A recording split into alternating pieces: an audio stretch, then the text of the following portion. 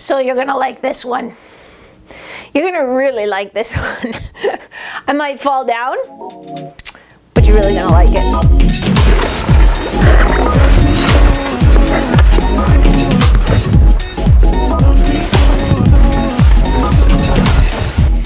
So my beloved Paul is a purchaser, and so he works with some plastics manufacturers, and he mentioned that, hey, I could get you a big slab of puckboard. How would that be? And I was like, yes, please. And did he ever deliver? So let's take it for a test drive. Let's get geared up and see what kind of trouble we can get into with this thing. So in terms of gear, I am going to put on my trusty knee pads. I tell you every time, just not because I'm sponsored or anything, but just because somebody asks every time, what kind of knee pads are those? These are the Ritual GT Intermediate pads, and I love them. These are, I have an exact same pair that I wear on the ice as well. These are a spare pair. And so I just use them for off-ice training. So I've got that on, and I'm going to put on some hockey socks, just normal hockey socks, because they'll help slide a little bit better. I'm not going to put on booties because I think I'm gonna try to just push off the turf, and because I don't have any stoppers. It's just a big hunk of puckboard. So I think the booties, I would just be sliding all over the place. I don't think my shoes will grab too much, but we'll see. We're gonna live and learn here. It's called the Goalie Training Lab for a reason, because we experiment in here. So I think I'm all set. Let's take it for a test drive. Let's take it for a rip.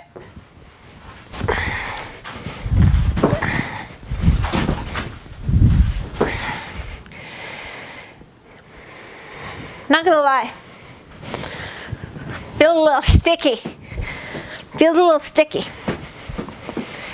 You know what? I'm gonna go to the shed and I'll find something to polish this thing up. Come on.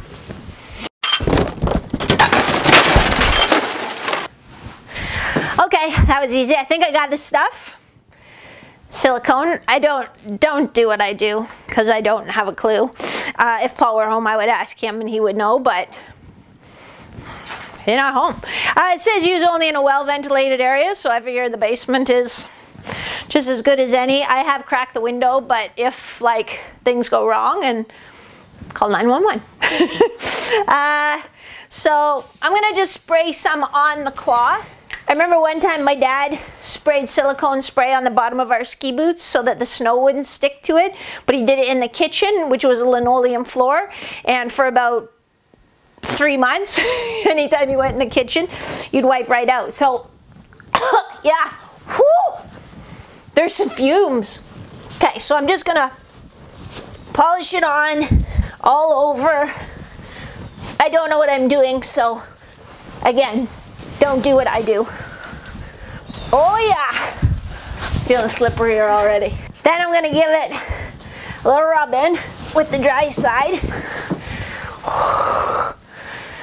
Feels fast. Could have put away the chemicals. Now let's take it for a real rip.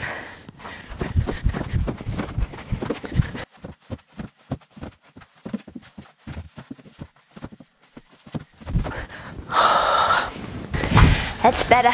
Well, that was a lot better. So let me try to slow things down a little bit. The reason I wanted this puck board is I wanted to work on my butterfly slides a little better, you know, when I was away from the ice, because it's something that I still have trouble with in transitioning and all that stuff. So today, let's just go through some ideas, some movement patterns. This is the first time I've been on it, so might be a little bit rough, but let's walk through a few of the things that we can do. Again, this is just a piece of, I think it's 1/4 inch or 3/8 inch puck board. I don't know, that's just what That's just what I call it, puck board. And I've just polished it up with some silicone. So let's just start with some lateral butterfly slides, or I just call them crease pushes.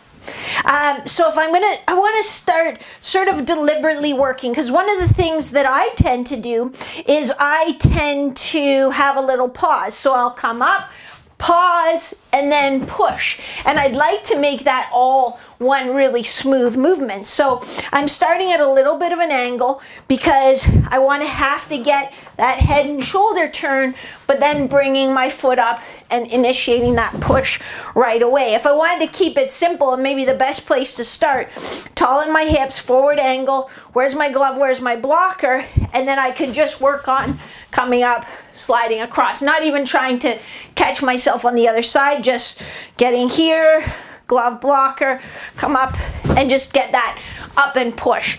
Then I could add in that head turn, shoulder turn.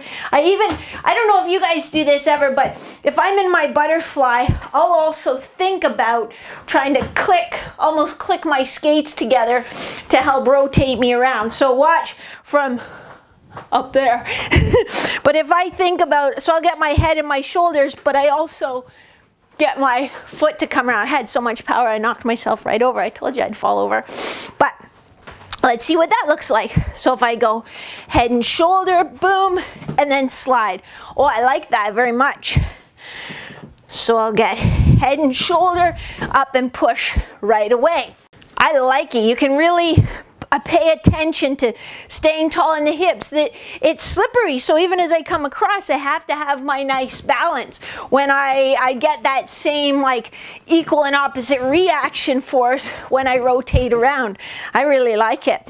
Let's try just some pendulums, because sometimes too I'm a little slow in that transition, so I'll push here, but I'm slow getting that other foot up if I have to decelerate. Let's see how that goes.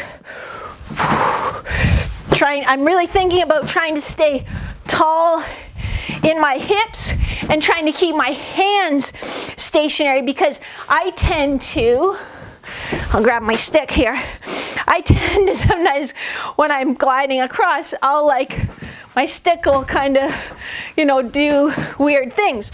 So I can think about where my stick should be as I go through that movement pattern. Man, this is good. What next? Well, I wonder if I can just go into a butterfly slide. So if I can come from standing and then transition, as a matter of fact, I can. Oh, okay. So let's almost do a pendulum that way.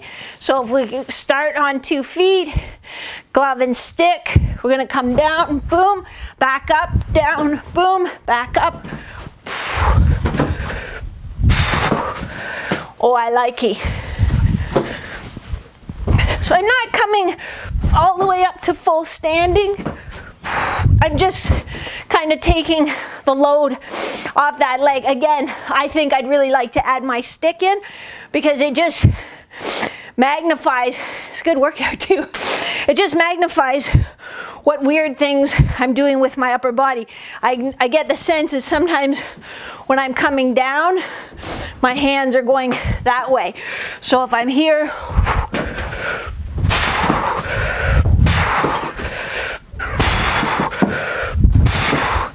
yeah, that works like a charm. What else do I have trouble with? Oh, I have trouble with breathing. I think it's called backside recovery. Let me just fix my board a little bit here. So, yeah, and I guess I was working on it a little bit just then, but I have a little bit of trouble if I'm pushing from my butterfly and then getting up to my feet. So I'm gonna give a little pivot, push, and then up to my feet. Put it all together, pivot, push, up to my feet. Pivot, push, up to my feet.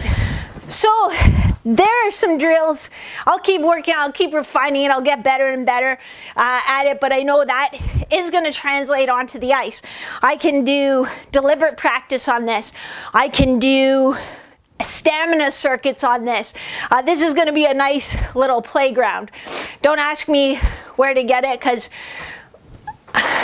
Paul got it. But if you get stuck, I can try to find a distributor or something. I know he works with these guys who do plastic manufacturing, so that's how he got it. But the point is, you need to find a way where you can work with some of these patterns. I'm not going to be smashing into my butterfly over and over, but I'm going to be working on those techniques and those patterns that I need, working on my stability as I go. And that is going to help me learn the skills and practice the skills that I need to take onto the ice. So this is fun. Thanks for coming along, playing in the lab with me. This is like my happy place down here. So I'm glad that you were able to come along and watch my hijinks. I'm glad that the fumes didn't overcome me and I didn't like totally cack. I will catch you next time in the lab. This is Maria from GoalieTrainingPro.com. If you like the ingenuity of this, even just the look of the socks and shorts and shoes and all that, hit like. If you have a question or a comment or an idea, you can critique my technique if you want. Totally cool. Put that in the comments section. Make sure you just subscribe before that goalie that you're going to play in the big tournament. You know, the big tournament in a couple of weeks. That goalie subscribes to my videos. He watches them. He doesn't just watch them, he does them. So make sure you subscribe and do the same. Otherwise, I will catch you next time. Get out there and stop some pucks. Oh, slipper.